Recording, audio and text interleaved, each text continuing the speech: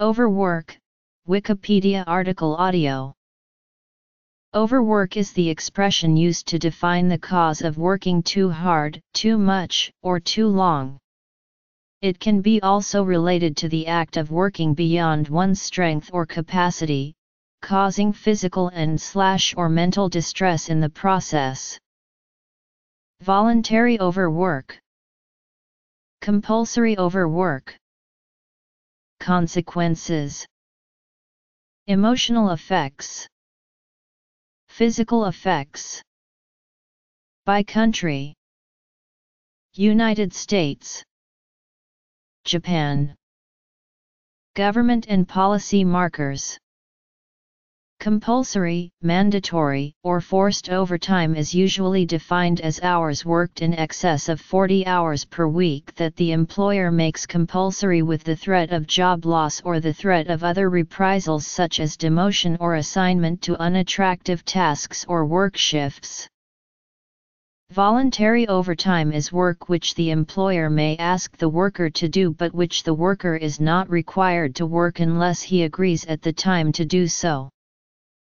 Compulsory overwork is that where the individual has no choice but to work more than their capacity. In other words, compulsory overwork is the lack of control that workers exercise over the boundary between work time and private time. Forced overtime, heavy workloads, and frenetic work paces give rise to debilitating repetitive stress injuries, on-the-job accidents, overexposure to toxic substances, and other dangerous work conditions.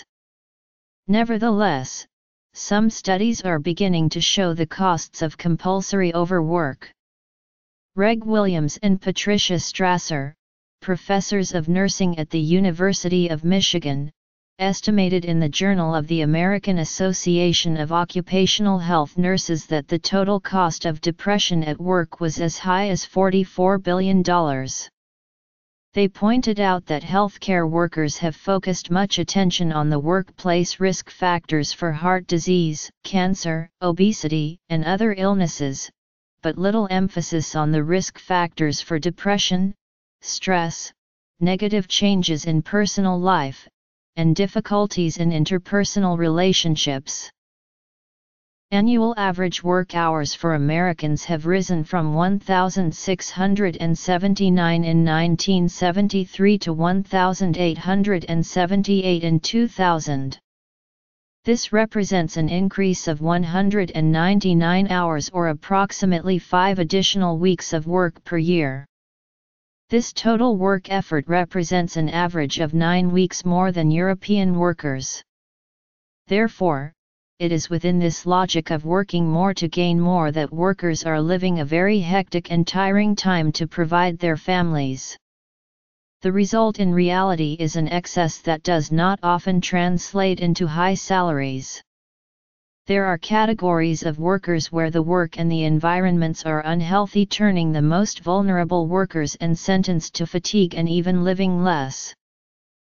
The emotional impacts of overwork can vary, depending on the amount of work, levels of pressure and competition in the workspace. Employees who worry about not getting work finished and keeping up a fast pace can feel like they are drowning in their workload, a feeling that manifests itself in chronic stress and anxiety, which can inhibit the spirit and create tension in personal and work relationships. The behavior continues even if the worker becomes aware that it is personally harmful, even harmful to the quality of the work. The stress that goes along with working too much has been shown to lead to substance abuse, sleep disorders, anxiety, and ultimately to physical problems. One of the key indicators that an individual is being overworked, and not merely challenged, is if work-related stress begins to take a toll on their physical health and general lifestyle. It is easy to distinguish different types of physical symptoms, such as getting sick frequently due to a weakened immune system, depression, and insomnia. All these symptoms can cause more fatigue-related errors at work and affect their personal lives. According to the Mayo Clinic, Other physical symptoms may include headache, neck pain, lower back pain, depression, changes to appetite and chronic fatigue.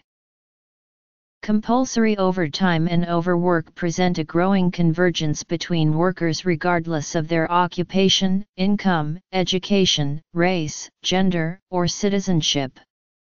For example, in the United States, immigrants and other low-wage workers toil excessive hours in traditional sweatshops, such as garment factories, restaurants, and other industry sectors.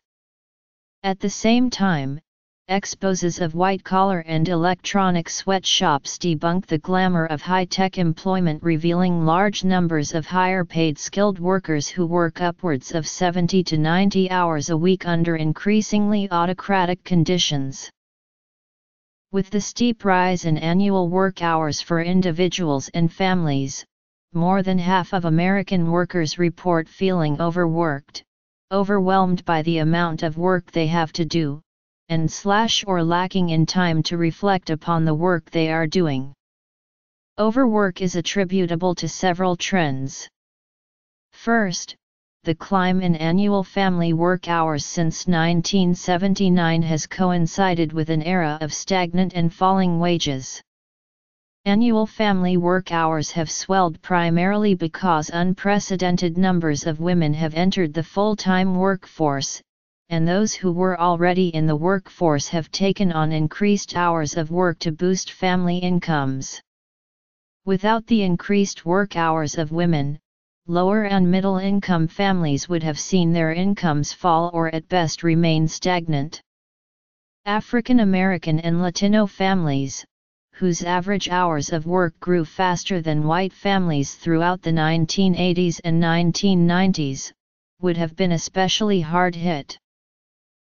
Many immigrant workers are faced with the stark choice of complying with required overtime, increased workloads, and frenetic work paces, or being fired. Workers are pressured to compete with one another for longer hours to keep their jobs and avoid being replaced by workers who are more compliant with employer demands. Undocumented immigrant workers are particularly susceptible to demands for excessive hours. The threat of deportation, along with the criminalization of their work status, creates a climate of vulnerability that unscrupulous employers use to cheapen labor and extract more work. The problem of overwork in Japan has become so acute that the term karshi, literally means death by overwork, was coined a few years ago.